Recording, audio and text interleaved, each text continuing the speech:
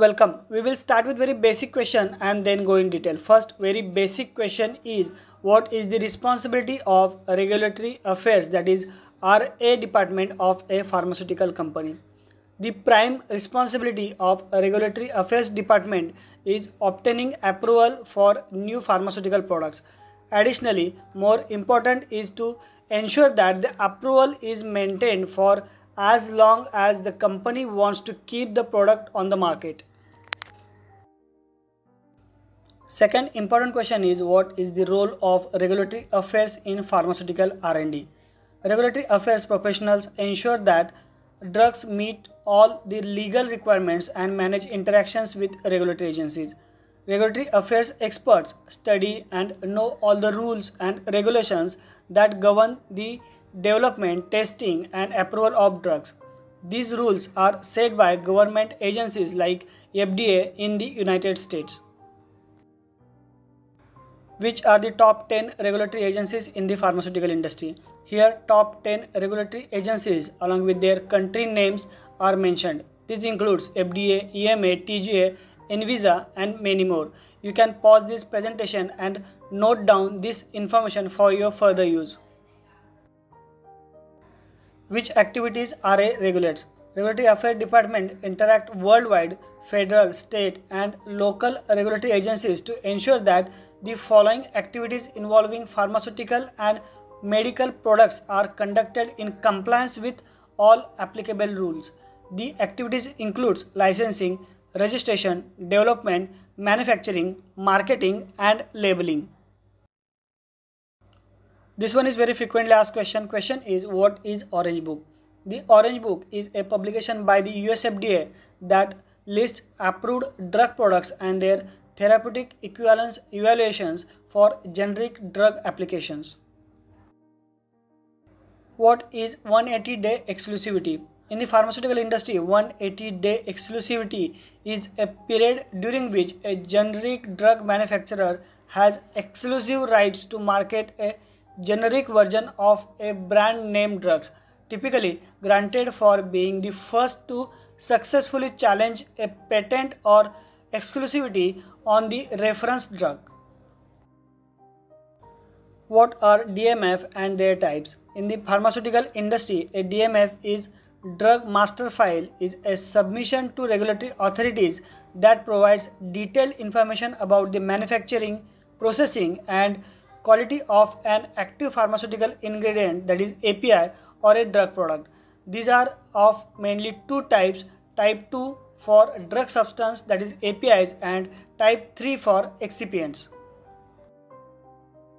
What is NDA and ANDA filing? In the pharmaceutical industry, NDA, that is new drug application, is a submission to the FDA for approval to market a new pharmaceutical product, typically for innovative drugs.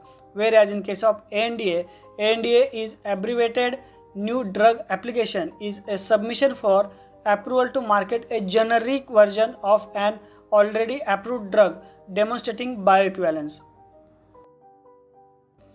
What is basic difference between law and regulation in the pharmaceutical industry?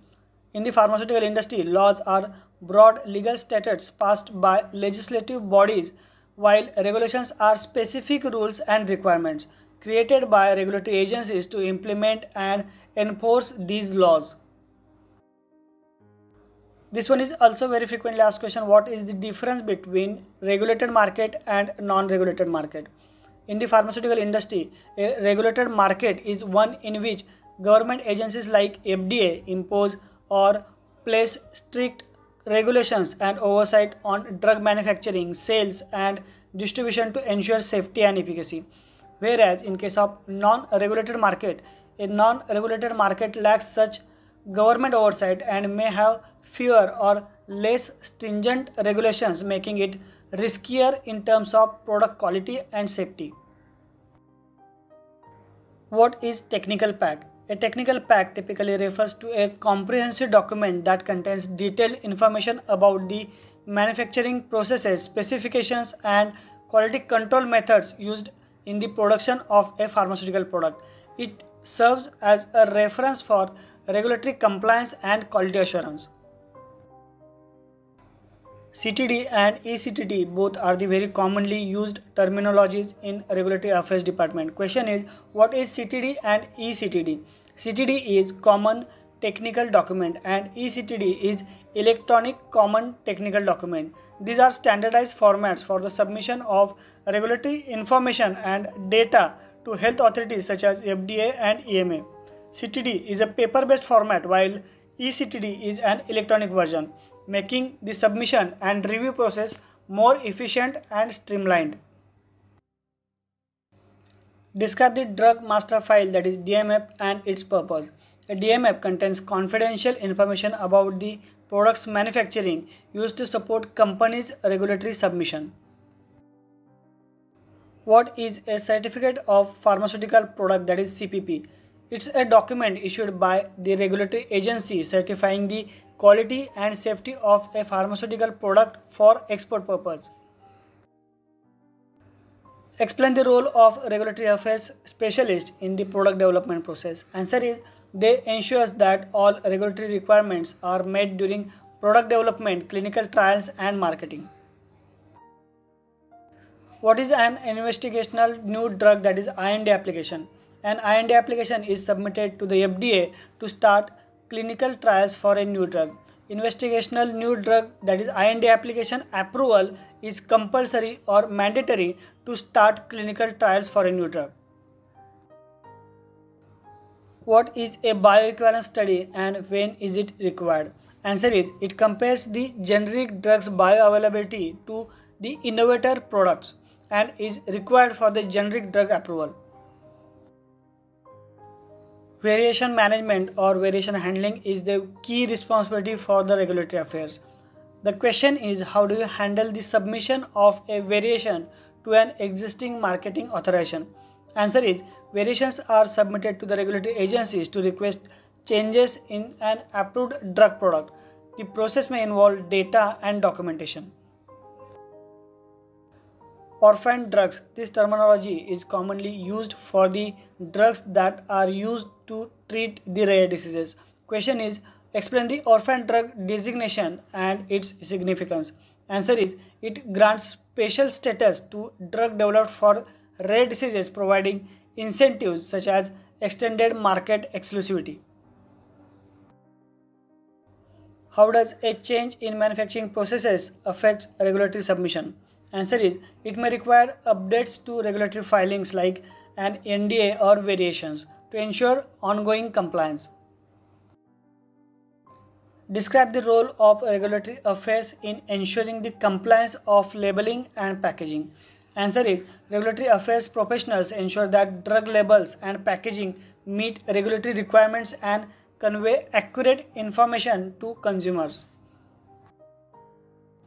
How does the ICH, that is International Conference on Harmonization, impact global regulatory affairs? Answer is, ICH creates global standards for pharmaceutical development and regulation, promoting harmonization worldwide. How does the Hatch-Waxman Act impact regulatory affairs? It governs the approval of generic drugs and the patent protection of innovative drugs. What is Common Technical Document, that is CTD? Answer is, the CTD is a globally recognized format for submitting regulatory information for a drug approval. Next question, what are post-marketing surveillance and pharmacovigilance? Post-marketing surveillance is the ongoing monitoring of a drug's safety and efficacy, whereas pharmacovigilance is the science of assessing and preventing adverse effects.